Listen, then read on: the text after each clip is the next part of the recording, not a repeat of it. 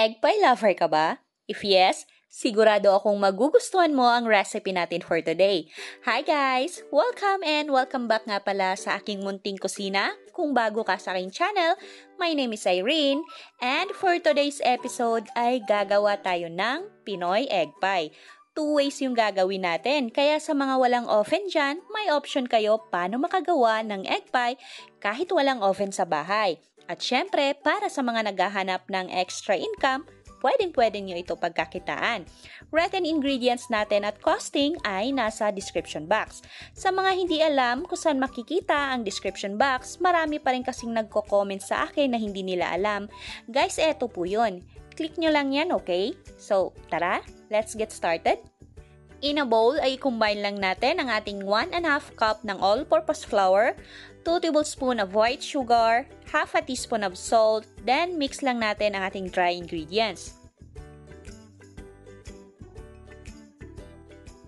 Now, let's add in half cup, which is 115 grams or 1 stick ng chilled butter or margarine sa ating mga Pinoy. Ang gamit ko pala dito ay butter cup.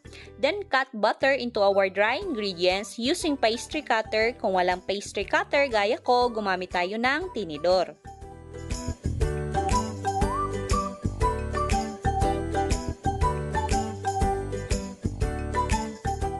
Mag-a-add din tayo dito ng cold water, a tablespoon at a time until yung dough natin is crumbly na but holds together pag pinipress natin ito. Bali 1/4 cup ng cold water lahat ang nagamit ko dito.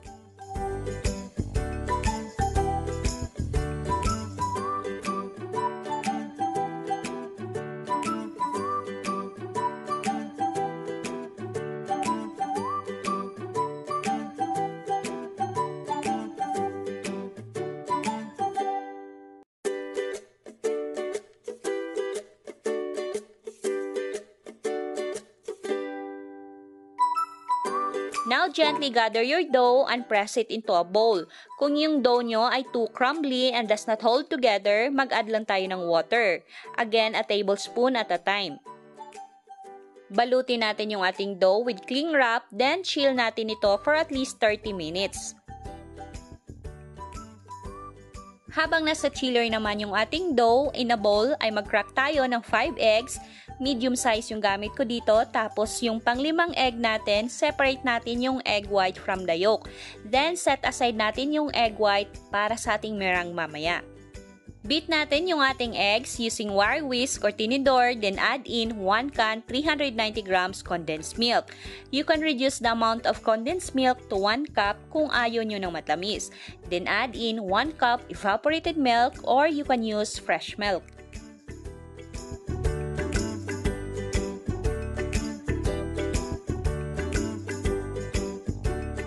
Add a teaspoon of vanilla extract for added flavor at para na rin mabawasan yung eggy smell ng ating custard.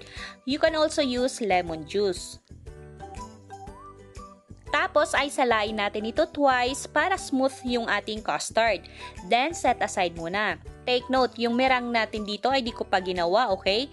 Mamaya pa natin siya gagawin pag diretso salang na ito sa ating mga llanera or baking pan na gagamitin.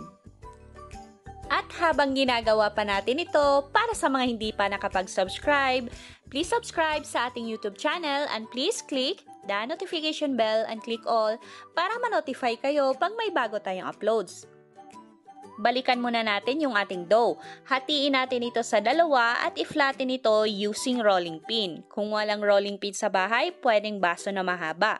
Guys, yung dough natin ay saktong-sakto sa 2 large llanera or 9 inches in diameter na egg pie pan.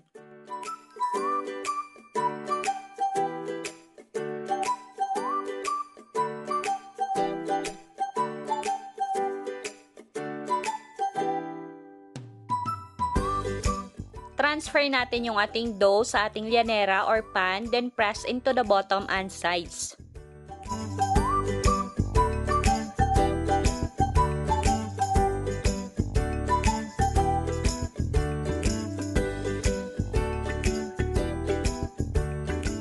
Natin yung excess dough hanging in the sides. Then magtira tayo ng about 1/2 inch para sa pag-decorate natin mamaya.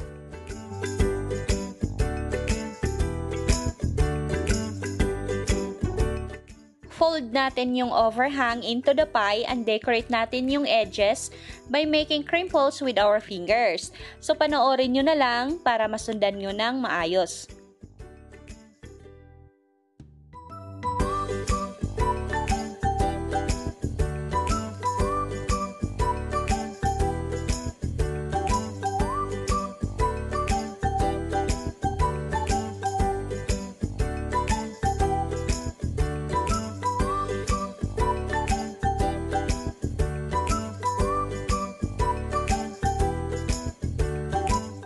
Gamit naman ang ating tinidor ay butas-butasan natin yung surface ng ating dough.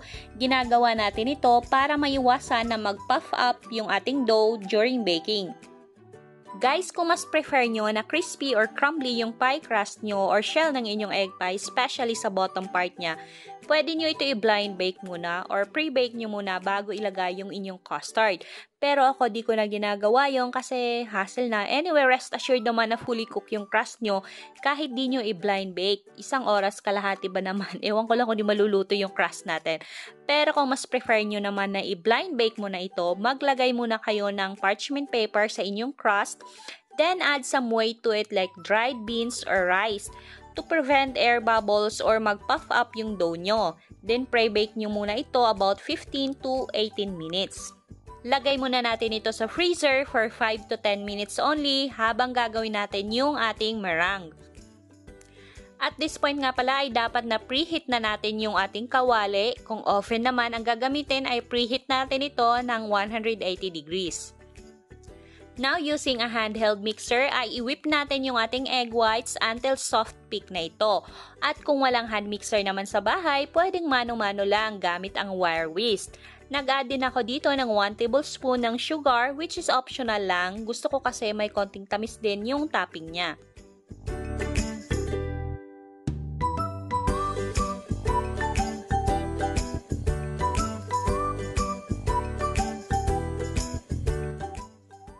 Tapos ay i-combine natin yung ating meringue sa ating custard mixture. Then, gently mix hanggang sa foamy na ito. Di kailangang bongga yung paghalo nyo dito. Kung nakikita nyo na nasa ibabaw yung ating meringue, that's fine. Dahil yan ang magbibigay ng brown topping sa ating egg pie.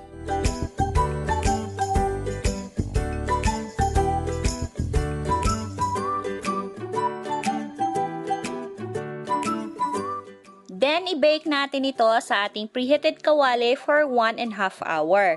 Yes, inabot ako 1.5 oras bago siya naluto.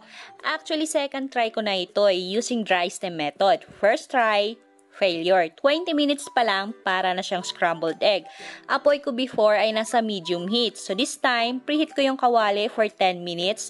Then set nyo yung inyong kalan to low heat. Dapat low heat lang kasi pag medium heat, nagiging parang scrambled egg siya. Takes time at mahabang pasensya. At kung napapansin nyo, di na ako naglagay ng wire rack or pagpatungan ng mga llanera dahil yung kawali na gamit ko ay makapal naman. At low heat lang naman yung apoy natin. And also, to make sure na rin na yung ating crust, especially sa bottom part, ay luto siya. At dapat yung ating kawali ay close talaga, walang singaw at hindi makalabas yung init. Kasi pag may singaw siya, di magbabrown yung top niya. That's why tinakpan ko ng foil yung mga butas kung saan pwede sumingaw yung init.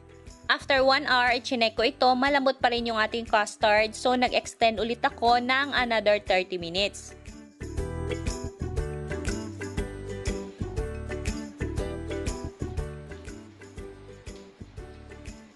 So, after 1 hour and 30 minutes, ganito na siya. Kung napapansin nyo, medyo lumubo yung ating custard, kaya inisip ko na failed na naman to. But anyway, do a toothpick check. Pag malinis na yung toothpick natin, luto na ito. Wipe natin yung moist sa takip ng ating kawali at takpan uli ito at hayaan muna sa kawali for 30 minutes. Para naman sa ating oven bake, gumamit ako ng 9 inches na round pan. Yung recipe na gamit ko dito ay same lang.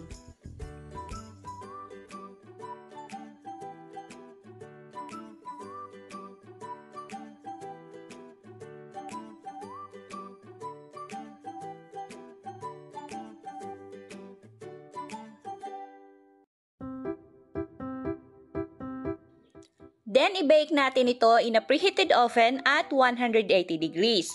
First 30 minutes ay sa lower rack ko ito nilagay para talagang maluto yung ating crust, lalo na sa bottom part.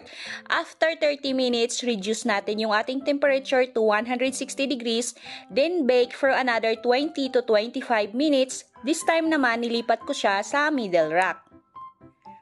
So, eto na yung outcome ng ating dry steam method. Di ba kanina parang lumobo siya? So, ayun na nga, nag-deflate siya. Pero okay pa rin naman, not bad. Unmold natin ito at check natin yung ilalim. May part sa gitna na hindi nag-brown yung crust. Pero luto ito, na-absorb lang ng crust yung moisture ng ating custard. Yung edges ng ating pie ay perfectly brown at lutong-luto din.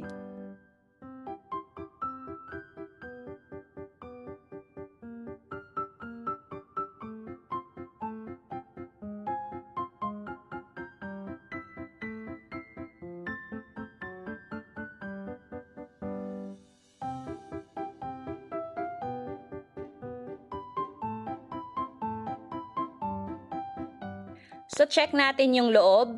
Not bad. In-expect ko na may mga malalaking butas sa loob kasi nga parang lumobo siya kanina, di ba? Pero as you can see, lutong-luto yung ating custard. Guys, bago nyo i-cut ang inyong egg pie, make sure na eto ay malamig na. Dahil magsiset pa yung ating custard habang pinapalamig natin ito. Sa ating oven bake naman ay mas nag-brown yung top niya compare doon sa dry steam method. Dahil sa oven, up and down yung heat na gamit natin.